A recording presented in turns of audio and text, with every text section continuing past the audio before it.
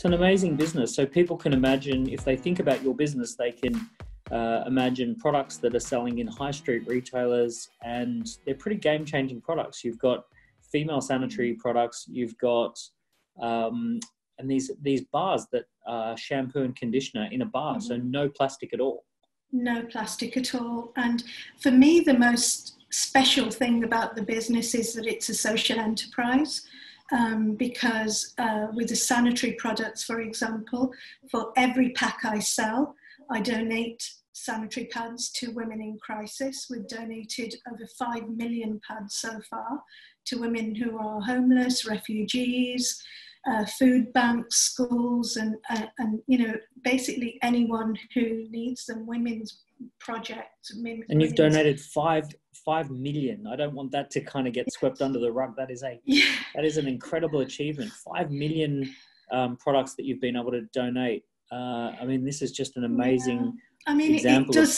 It sounds like a lot, but when you think about the fact that it's half the population, and that right now, while we're speaking, there are 1 million women on the move who are refugees in this world, who have been forced to leave their homes and their normal ways of life with just the clothes on their back, and they have nothing.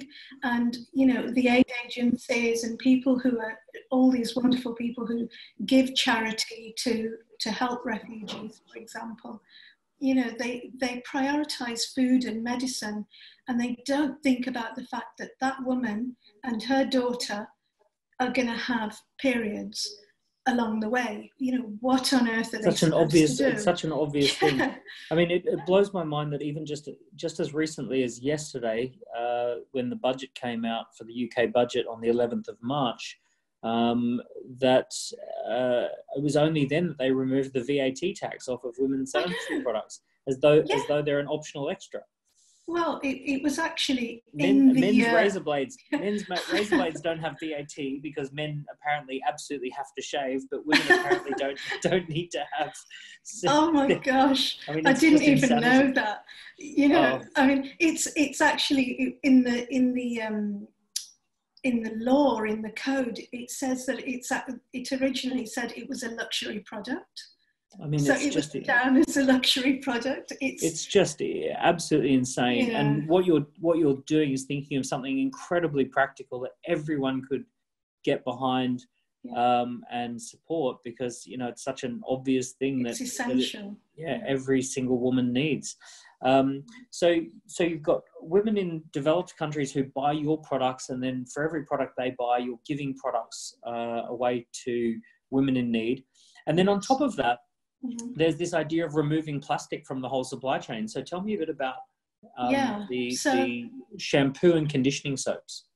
This is something that's been I've been thinking about for a long time, and with the pads as well. That it's all in paper packaging.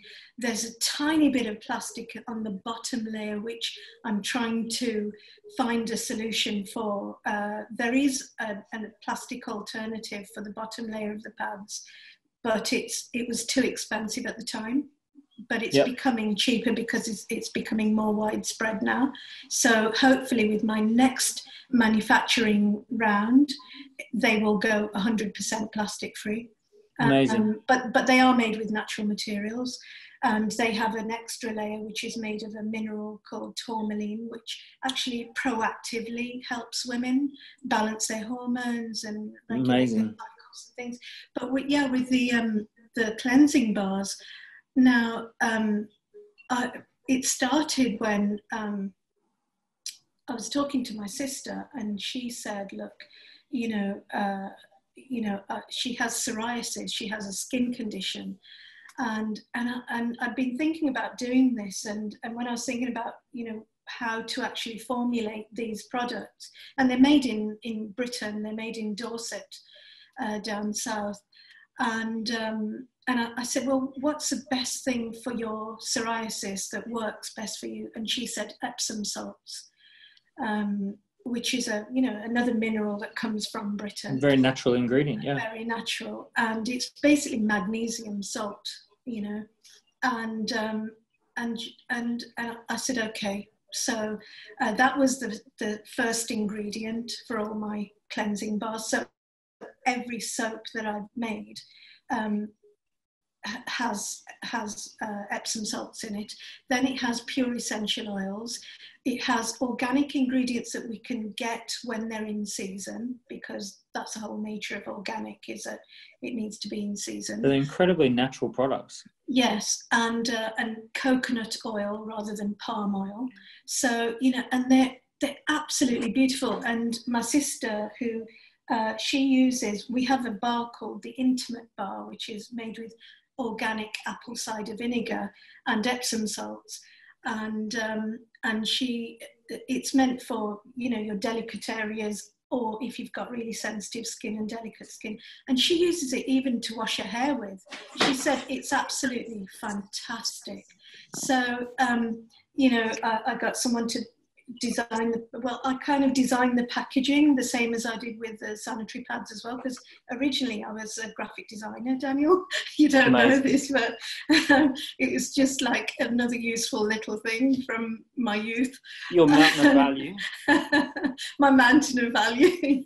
Yeah. So just how are people perceiving this idea that they're buying shampoo and soaps and conditioners without packaging?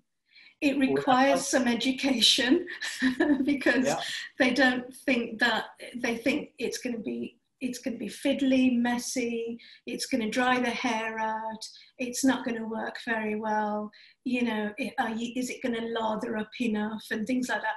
And the fact is, it absolutely does, and it's not fiddly, it's not messy. These shampoo bars last even longer than a bottle of shampoo, liquid shampoo. You don't waste anything. Amazing. When it runs out. There's no bottle to throw away. There's nothing to throw away.